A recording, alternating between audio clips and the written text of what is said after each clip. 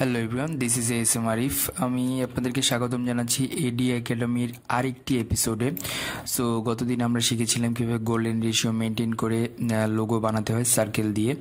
So আজকেও golden রেশিওটি কাজে লাগাবো, বাট আজকে একটু ভিন্ন ধরনের লোগো বানাবো। ধরেন যে এই ধরনের লোগো কীভাবে বানায়, মনে হবে যে একটি রিং আর একটি রিংয়ের মধ্যে জাস্ট ইনসার্ট হয়ে আছে বা ক্রস করেছে বা ওভারল্যাপ করেছে, যেটাই বলেন না কেন। সো এটার জন্য কিন্তু আমি গোল্ডেন রেশিওটি ইউজ করব। সো গোল্ডেন রেশিওটি কীভাবে নিতে হয়, এই যে সার্কেলগুলো আমি গোল্ডেন রেশিওর মেজারমেন্টে নিয়েছি। সো প্রথমটি হচ্ছে যদি 1 ধরি, এখানে দুটি আছে, তাহলে 1 1 2 এভাবে আমি সাজিয়েছিলাম। তো আপনারা যদি গোল্ডেন রেশিও সম্পর্কে আরও বিস্তারিত জানতে চান, তাহলে আমার আগের এপিসোডটি একটু দেখে আসতে পারেন এবং ওখান থেকেই আমি সার্কেলগুলো নিয়েছি। সো এই ভিডিওটাতে আমি দেখাচ্ছি না যে কীভাবে সার্কেলগুলো নিতে হয়, কত ভিডিওতে এটি দেখিয়ে ফেলেছি। সো এটার জন্য আপনাকে আগের ভিডিওটি একটু দেখে আসতে হবে। আপনি যদি এই চ্যানেলে নতুন হয়ে থাকেন, তাহলে চ্যানেলটি সাবস্ক্রাইব করতে ভুলবেন না এবং বেল আইকন প্রেস করতে ভুলবেন না। আমরা যে ভিডিওগুলো পাবলিশ করব সেগুলো সবার আগে তাহলে পেয়ে যাবেন। সো চলুন শুরু করি। এখানে আমি হচ্ছে এই সার্কেলে নিব, আমি অল্টার প্রেস করে এখানে একটি কপি করে নিয়ে আসছি এবং হচ্ছে সেই সাথে এই সার্কেলটি নিব। সো এই দুই সার্কেল নিয়ে নিচ্ছি এবং সেই সাথে বড় সার্কেলটিও আমার কাজে লাগবে। সো এটিকে সিলেক্ট করে আমি এখানে নিয়ে আসছি। ওকে, এখন আমি একটু অ্যালাইনমেন্টটা ঠিক করে নিব। সো বড় সার্কেলের সাপেক্ষে আমি সবগুলোকে জাস্ট মাঝখানে নিচ্ছি। তো অ্যালাইনমেন্ট যদি আপনি অ্যালাইনমেন্ট টুলটি পেতে চান, তাহলে উইন্ডোতে গিয়ে অ্যালাইন প্রথমেই পাবেন, শিফট F7। সো এই যে ছোট যে সার্কেলটি আছে, এই সার্কেলের সাপেক্ষে মিডল বরাবর নিব। তাহলে জাস্ট সিলেক্ট করে নিলাম এবং জাস্ট মিডল বরাবর প্লেস করে দিলাম। সো এখন এই দুটিকে জাস্ট আমি সিলেক্ট করে অল্টার প্রেস করে একটু নিচের দিকে নিয়ে আসবো।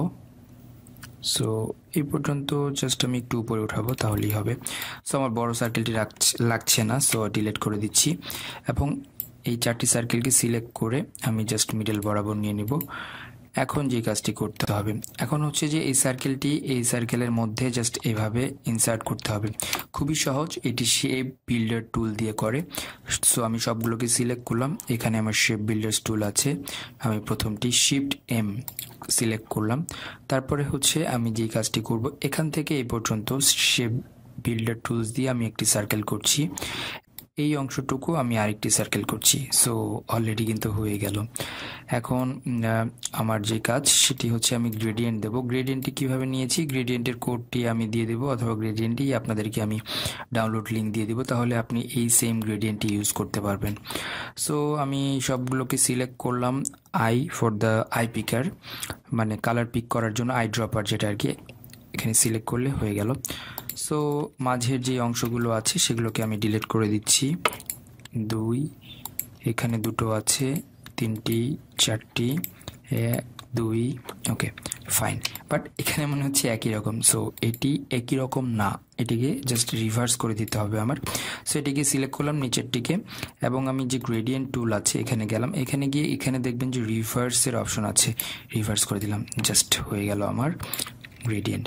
সো আপনি চাইলে গ্রেডিয়েন্টটি আরও সুন্দর করতে পারেন, সেই ক্ষেত্রে আপনি সিলেক্ট করে জি প্রেস করবেন এবং আপনি চাইলে এটিকে এরকম কালার করতে পারেন। তারপরে এটিকে নিচেরটিকে সিলেক্ট করে জি প্রেস করে এটিকে এভাবে দিতে পারেন বা আপনি রিভার্স করে দিতে পারেন। সো আপনার ইচ্ছা আপনি কিভাবে জিনিসটিকে সাজাবেন। এটা কিন্তু খুব সুন্দর একটি হয়ে গেল। তো এই ছিল আজকের টিউটোরিয়াল। সো আপনার যদি ভালো লেগে থাকে, অবশ্যই এটি শেয়ার করতে, লাইক করতে এবং কমেন্ট করতে ভুলবেন না। নেক্সট এপিসোড পর্যন্ত আমি বিদায় নিচ্ছি। এম আরিফ, ভালো থাকবেন সবাই, আল্লাহ হাফেজ।